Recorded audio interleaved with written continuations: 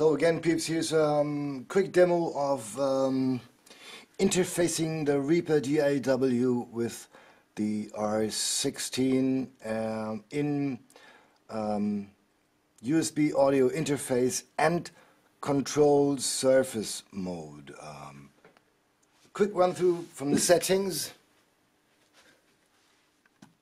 I have selected in the settings menu, the device is Zoom R16 and R22. It's the same driver.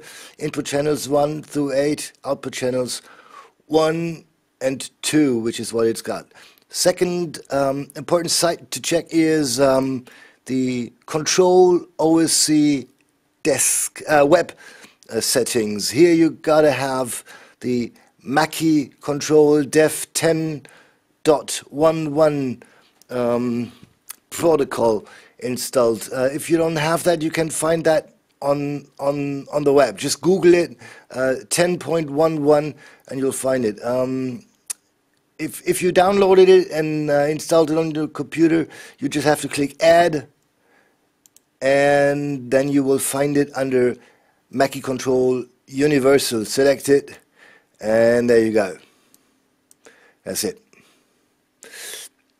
So this is the settings, and the question was, can you use the solo, mute and record arm, disarm buttons on the R16 to handle your tracks? And as you will see, you can. Important is, above the master fader on the R16 there is this toggle.